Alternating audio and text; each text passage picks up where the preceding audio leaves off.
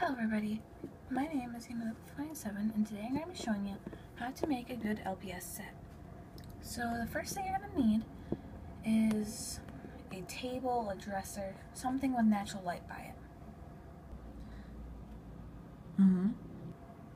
And you're also going to need some contact paper and some scissors. You're going to need some LPSs, obviously, and you're going to need some LPS sets and furniture.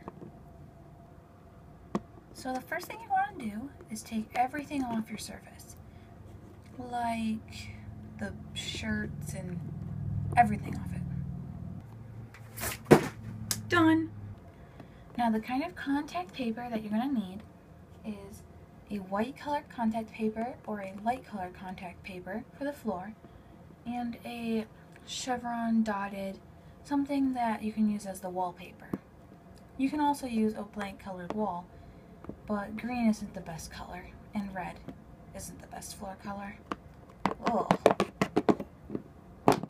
So what you want to do is cut off a piece of contact paper that you're going to use for the floor, like this light colored, kind of tile looking, and you're going to cut a piece that's about the size of your tabletop or dresser or floor or whatever. Then you just stick it down, and I'm going to do that. And you're just going to want to try and push out all the air bubbles with your finger or a pencil.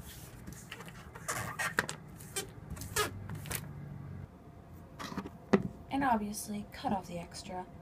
No one wants that little piece of sticky stuff hanging off the side. Oh.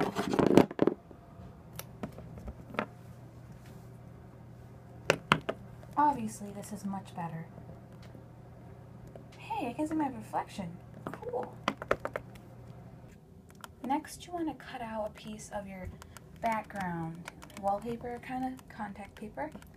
And remember, it doesn't have to be perfect because obviously these edges right here are not clean. And I'm going to be using this colorful dotted kind of duct tape papered thingy. I'll show you the label in a second. This stuff right here. So I'm just taking this and sticking it to my wall and just using my hand to push it down so it doesn't have any bubbles. I mean, it's off a little bit, but it's fine. Now, isn't this better?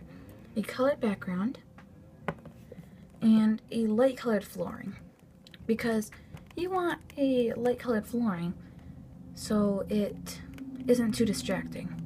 The background, that's fine because it's the background, and the background is where my face is, but you don't want a bunch of people staring at the floor instead of your video. Now, aren't I right that this is way better than the first part of this video with a red floor and a green background? Here, I'll show you how bad it was. Ugh. Ugh. Well, that's how to make a flooring and a wallpaper for your LPSs to play on and for your videos. I hope this helps you guys make better videos and not have such flooring and backgrounds. Red and green is fine, just this is way better. Am I right? Right? Right. Well, thank you guys for watching, and I will be making new videos shortly. See you later. Bye. Where's the stop button?